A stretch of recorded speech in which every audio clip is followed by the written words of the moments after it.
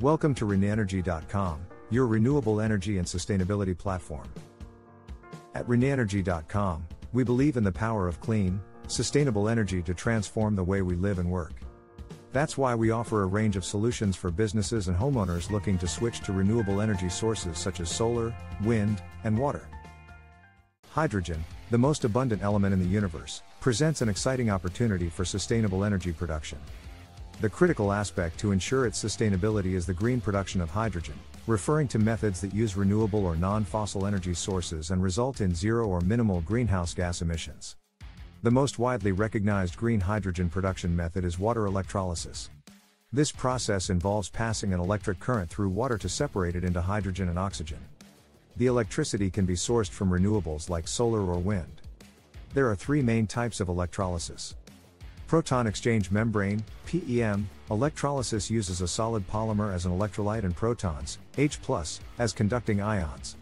It's ideal for intermittent and high-pressure operation. Alkaline electrolysis uses an alkaline solution as an electrolyte. This method is efficient but slower in response time to power supply variations. Solid Oxide Electrolysis Cell, SOEC, operates at high temperatures, 800 to 1000 degrees Celsius, utilizing heat energy to produce hydrogen, thus achieving high efficiency. Another green method is photocatalytic water splitting. Like a process mimicking photosynthesis, this method uses sunlight to split water into hydrogen and oxygen. Various photocatalysts, such as titanium dioxide, TO2, are used. The efficiency and scalability of this process are areas of ongoing research. Biological methods also offer an interesting approach to green hydrogen production. Microbes or algae can be employed in this process. In photofermentation, specific types of bacteria convert organic substances into hydrogen in the presence of light. Dark fermentation uses certain bacteria to produce hydrogen from organic matter even without light. Biophotolysis is another method where algae use sunlight to split water and produce hydrogen.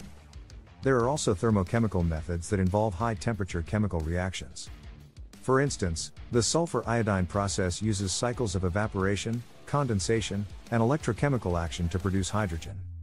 Lastly, gasification is a process that converts organic materials like biomass into hydrogen and carbon dioxide. The biomass is heated in the presence of oxygen or steam to produce syngas, synthetic gas, which is then processed to extract hydrogen. While each of these methods has its strengths and challenges, water electrolysis powered by renewable energy is currently the most promising for large-scale green hydrogen production. However, the rapid pace of research in this area might soon lead to other methods becoming more viable, moving us towards a more sustainable energy future. Thank you for choosing renenergy.com as your go-to source for all things renewable energy and sustainability. With our YouTube channel, we explore the latest developments and innovations in the field, including hydrogen fuel cells and the use of AI and machine learning to optimize energy consumption. If you're ready to take the next step towards a cleaner, more sustainable future, visit us at renenergy.com and discover the many ways we can help you transition to renewable energy. Thank you for watching and subscribing. Stay up to date on all the latest news and insights by subscribing today.